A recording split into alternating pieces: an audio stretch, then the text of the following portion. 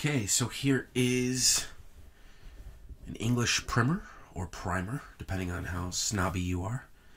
I hope this is helpful information for a wide variety of learners. A lot of people might think that it's just at the outset that it's going to be remedial or review, but I think it's going to be helpful for a lot of learners, and I hope to move briskly, and I hope to be as thorough as I possibly can. So let's get started. So my guess is some students who might be interested in this class might be in school, high school, potentially college, probably maybe middle school, high school, but some college, and some maybe they just for enrichment reasons, just to refresh as adults.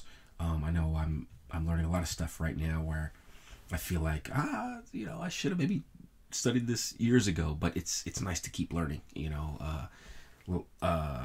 Lifelong learning, I think, is a plus, as I'm sure most people would agree with. But the focus here that I'm going to emphasize on is effective communication. As an adult, looking back, if you're a student, you want to try to get good grades. There are strategies and whatnot to try to get the best grades. And but this course, I'm really going to focus on being an effective communicator, and not necessarily focusing on perfect grades or super high test scores. However, I do believe that continuing to learn, working diligently, working hard, etc., your scores and grades should naturally improve. And with continued support and instruction, with classes like this, and or obviously many others, including the classes that you're in, scholastically, I think paying attention and working diligently and all of that, really trying to give your all, whether it's just a homework assignment, like a basic homework assignment, or an exam, like you're really trying to give it your all, really trying to focus, and really trying to push yourself and to be competitive. So I do have another class and whatnot where I do focus on trying to garner high marks in your classes, but this course is not going to focus on that. It's mostly going to focus on effective communication. And so the obvious is, if you're getting the highest grades but you communicate poorly, you may be in trouble, even if it doesn't seem like it. Being able to communicate well is helpful outside of academics. You're talking about relationships, you're talking about friendships, you're talking about family, you're talking about, just your day-to-day life. So, jobs, etc. So, reading, writing, speaking, and listening, all four of these are very important, just in terms of day-to-day life in any culture, any walk of life, anything that, I know it's pretty obvious, but I just want to reiterate that effective communication should always be the mission when you're trying to learn, something like we're learning, with English and communication, etc. But just in general, always trying to improve as a communicator. It's not a negative. You don't want to shy away from it. And some people, might not want to be front and center, a lot, which is fine. But I think that trying to be an effective communicator, reading, writing, speaking, and listening, I think cannot hurt you in your life. And I believe they're very important skills in any career path or anything that you want to build, generally, right? A career, a relationship, etc. So we all have a unique voice. You may be told that every essay has been written, every story has been told. by people who may be a little bit snarky or cynical, or they're, quoting Ecclesiastes, everything is new, there's nothing new under the sun, which may indeed be true, and not to bash Ecclesiastes, because, and actually just to pull that in, essentially, my thoughts on that, on just that notion that we've seen in a lot of books and a lot of, essays and articles and editorials, is that even though everything's been done before, it hasn't been done in your voice. I mean, I think I read somewhere that as far as writing, there are like 8 basic stories, like a revenge tale, and I don't know, there's like 8 stories, and yet, Shakespeare's written umpteen sonnets and plays, comedies, tragedies, etc. And and people just, they write, John Grisham and Stephen King and Dean Koontz, and just people write, Joyce Carol Oates, Philip Roth. So the most important thing to remember is that writing is an extension of ourselves and our voice, and no one can tell the exact same story that you can.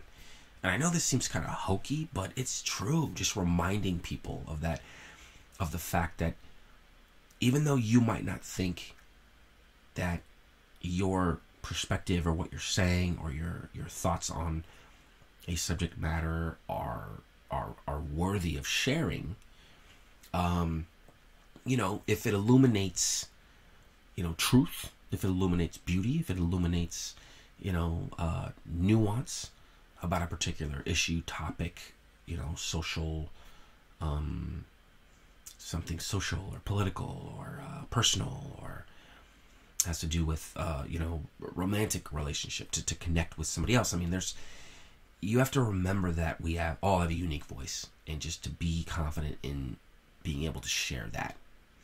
I work with a lot of students who come from other countries, and I remind them, some of them may or may not, especially people who come here for a short amount of time, even adults, where they might be studying here for a couple of years, and then they're going to go back to their home country, or they're here for a couple of months, and then they're, and they want to learn some English, and then they're going to go back. And they sometimes, not all the time, but sometimes they feel a little bit like, like a little bit embarrassed, because they're like, oh, well, I'm this age, and, people are 9 years old, and they're speaking so much better than I am. And I'm just saying, look, most Americans, for example, we don't speak a second language as well as they speak a second language. I mean, I know a lot of us maybe study Spanish or Japanese or French in school, but, I think that they, a lot of these, and I don't want to compare broad swaths of groups of people, but it's sort of a point that I want to make, essentially about, you have a unique voice, and whether or not you don't speak perfectly, or it's a little bit choppy, or, you're having a challenging time, for example, with saying your R's, and that's just because of your muscles. Your muscles haven't been trained when you were a kid to say the same sounds that we might say in our culture, in our language. But it's probably the same thing for me to learn Mandarin, for example, or me to learn Spanish, really, really well. And I'll probably never speak unbelievably fast as someone who grew up in that culture. But that doesn't mean that I don't have anything to say, or that doesn't mean that what I have to say is not worthy. And the big encouragement that I have, that I always make, with regards to these students who I'm working with, in those demographics, is that number one is you probably speak English much better than so many people speak a second language, just culturally, because they're just really aggressive, a lot more aggressive, just as a culture, at trying to learn English, than we might be at trying to learn a different language, But secondly, it's up to the listener. It's very important that the listener listen that they want to listen, and that you're not skipping over somebody just because they have a thick accent, or or they don't pronounce his words as clear.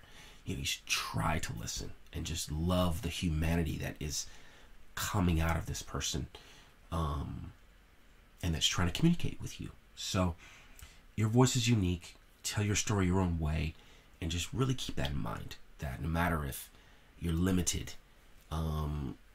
in terms of accent, or just the way somebody talks. Even if someone has a stutter, I used to have a bad stuttering problem. I still stutter a little bit. I used to be really bad. And The King's Speech was a phenomenal film, and I really resonated with that film. But I just kept talking, and I just kept plodding along, and kept trying, and really tried to go towards my fear, and towards where the darkness was, because I knew that's a very important. I wanted to be a decent communicator, and I so I really worked diligently on it as I continued to. So, but yeah, it's really important. I cannot reiterate this enough, guys. I know it sounds hokey, but we all have a unique voice, and we should be very vocal and be very excited and eager to share what we have to say, and also to listen to each other. And that I will wrap up this lesson with that, and hope to see you guys at the next video.